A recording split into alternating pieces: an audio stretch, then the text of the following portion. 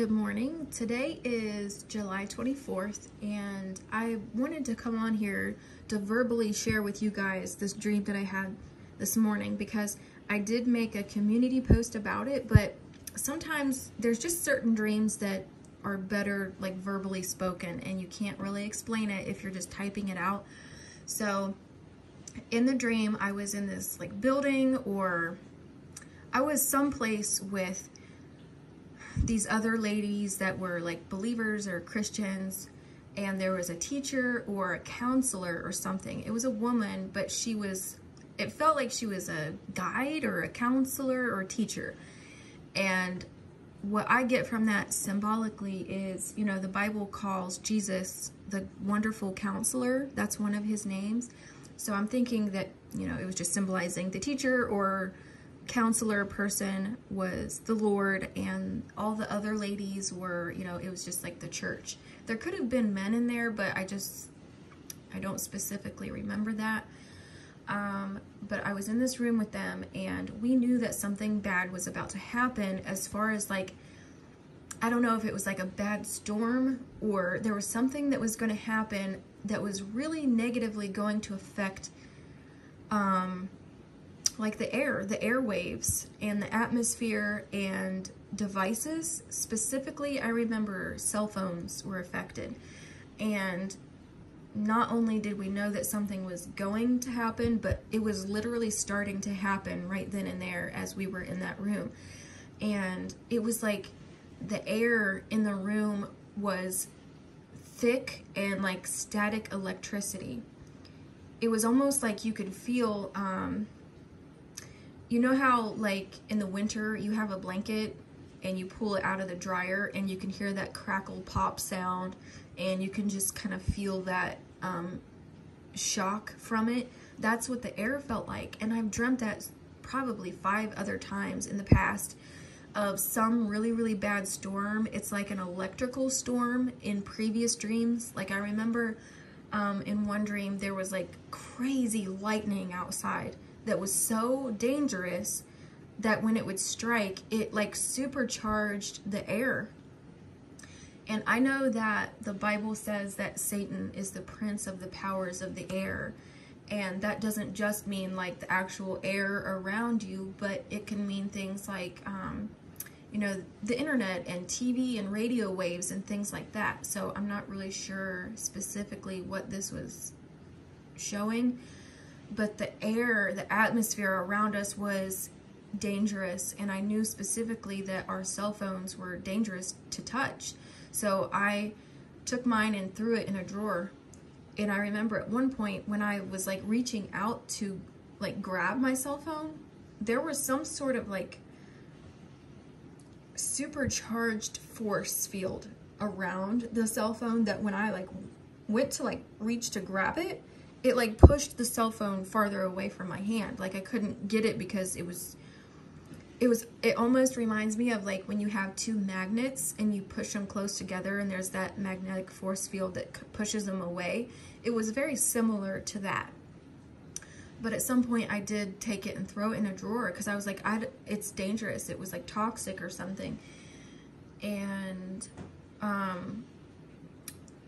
that's really all I can remember specifically about that. Is just I knew that whatever it was that happened was affecting devices like that. And there was another scene in the dream that I thought I would leave out, but I'll just leave it in just in case. So one of the ladies in the room was somebody I actually know from YouTube that has a Christian channel. And she was sitting on a bed because there were beds in this room. It was kind of like, I don't know if it was like a church camp or something like that. But she was sitting on one of the beds, and I was walking towards her to say something to her. And you know how if you're like sitting on a bed, like on the edge of the bed, your feet are on the floor and you want to pull your leg up to just kind of like sit on it? That's what she did. But when she pulled her leg up to the bed, it somehow, I got kicked. And okay, sorry about that. My alarm went off or something. I have to go pick up my groceries. But in the process of her just like moving her leg up on the bed, she kicked me, and I like got thrown across the room onto another bed. And I just kept thinking about this woman. It was like she was wanting to appear in front of all the other Christians or women in the room that she was my friend and she was a believer and that she was harmless and that she was for me. But I was like thinking in my mind, I'm like, did she just kick me on purpose? Like, did she really just do that? And it was like she kept doing things that were on purpose to harm me, but she was disguising it as, oops, it was an accident type of thing. And so when I was like thrown on the bed, my head hit like the wall or the headboard or something. And it was like the blunt force of that, like kind of like shoved my head down into my neck a little bit, and it like dislocated something. And I was paralyzed. And I was just like laying on the bed, and I was like, oh my gosh, like I damaged something in my spine and I could not move. And some of the other ladies in the room were surrounding me to help me. And she came over too, and she laid hands on me. And when she did that, I had that feeling again, like she's not trying to help me. So she was like, oh wait, I'm going to do this chiropractic move to readjust her neck to try to help her. But I couldn't move. All I could do was just lay there frozen. And I was thinking, I was like, she's not going to help me. She's like going to make it worse. And so she started doing something, and she was like trying to harm me, but in front of everybody else, it looked like she was trying to help. And whatever she did kind of like snapped something, and I couldn't breathe anymore, and I was like fading out. And I believe that's when I woke up. So I don't know what that was about, other than like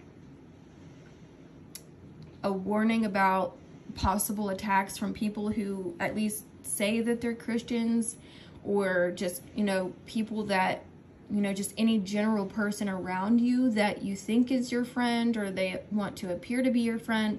But it was like she was actually my enemy. And I'm like, she shouldn't be doing that. Like, she's in this place with us. She's a believer. But why is she like purposely doing things? I don't know what kind of vendetta she had against me or something, but she was trying to harm me, but making it look like everything was an accident. So I don't know what that was, but for what it's worth, I thought I would leave it in there. And then, so the dream that I had, or it was all the same dream, but the part of the dream where the storm or whatever was happening, and it was causing this static charged atmosphere, really reminds me for some reason of, because like I said, it could have been a CME, but I don't know a lot about CMEs. I don't study them. It just doesn't really interest me. So I don't have a lot of knowledge about them or how they work or what they affect. I just kind of have like a general idea. But some of you guys might remember, it was either in 2020 or 2019, I woke up hearing the Lord say, like, it was like he did this play on words.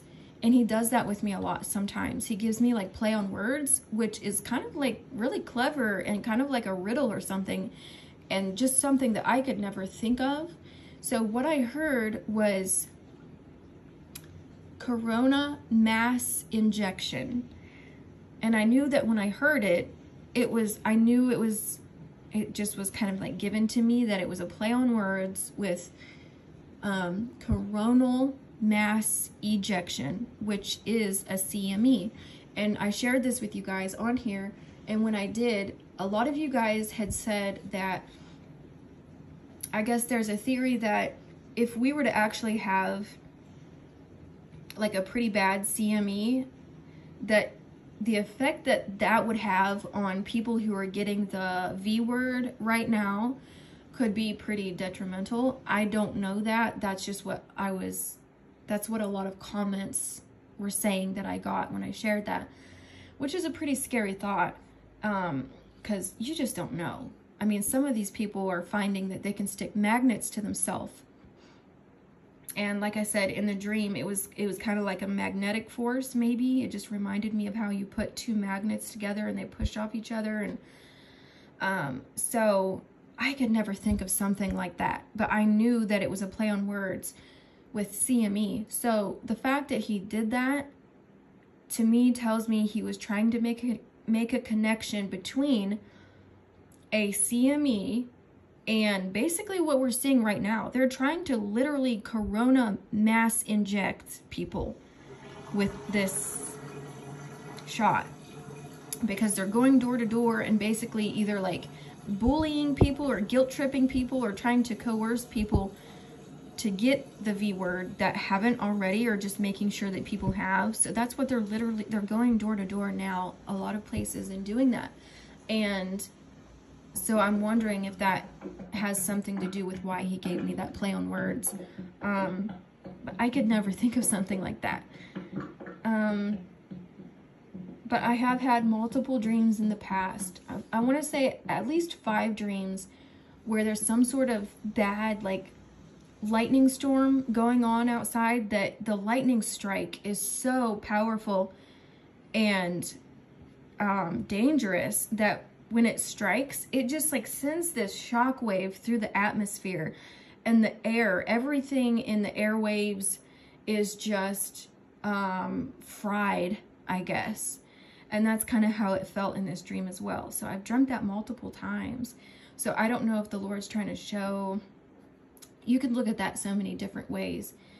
But I just wanted to share this one because it's so similar to all the other dreams I've had like that. And I feel like it's tied to, or has a connection to, the V word somehow. So I want to say more to this, but I can't use certain words because YouTube will take it down or whatever. So I don't want to say, I don't even know if I could kind of skirt around the words a little bit.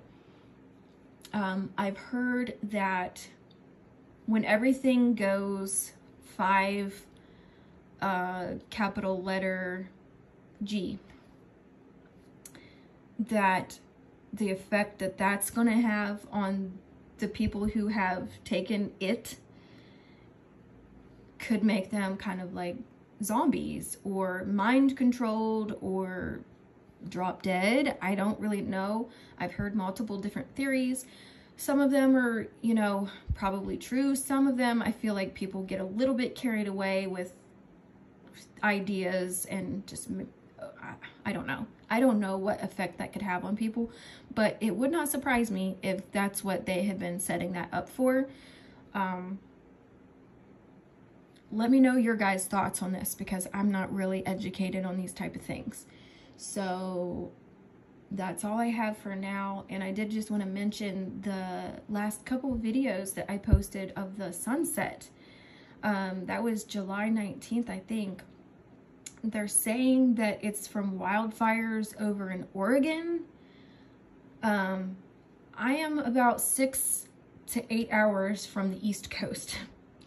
I'm on the completely opposite side of the country.